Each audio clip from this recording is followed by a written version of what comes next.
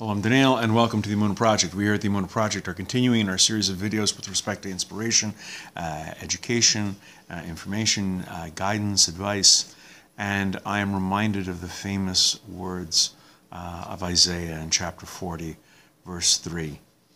A voice cries in the wilderness, Panu Derekh HaShem, make clear the way of the Lord. Make a straight road in the plain, a highway for our God. The prophet Isaiah calls for a physical return to God, and he also demands that a person recognizes the significance of the spiritual dimension. It was Rav Moshe Swift who interprets this verse in Isaiah, this posuk.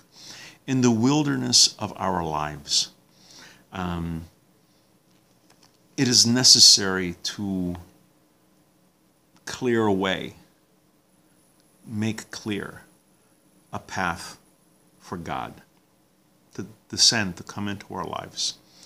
Only by leading a straight, honest, upright life will we succeed in creating a highway, clearing away the clutter, and the nonsense and the trivial stuff of our lives, or worse, and making a path for the Creator to enter into our lives. This is how we create a path.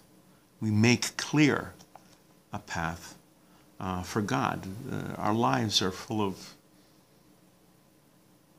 rubble and dirt, and there's no room for the Creator. There's no room for God. A day in our lives can be full of triviality, full of shtus and nonsense, or worse, sinful behavior, sinful thoughts. It is important for us to make a conscious effort to make clear a path for the Creator to come into our lives. We make room for Hashem, clear a path. The amount of spirituality in our life is determined by how much room we allow for the Creator to be a part of it.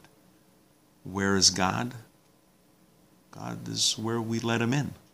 How much of God is in our lives? How much room are you going to make for Him? How important is it for Him to dwell within you? It doesn't just happen. You gotta make it happen. You gotta make room. You gotta clear away all those parts that are not God and let Him in. It's doesn't happen by accident. It takes work. It takes a conscious effort. But let us live the words of Isaiah, that voice calling out in the wilderness, Panu Derekh HaShem, make clear, clear the way for God. We're going to be doing more videos along these lines. Please come back, please watch, please learn. And until next time, on behalf of the Emunah Project, I'm Daniel, and thank you too much.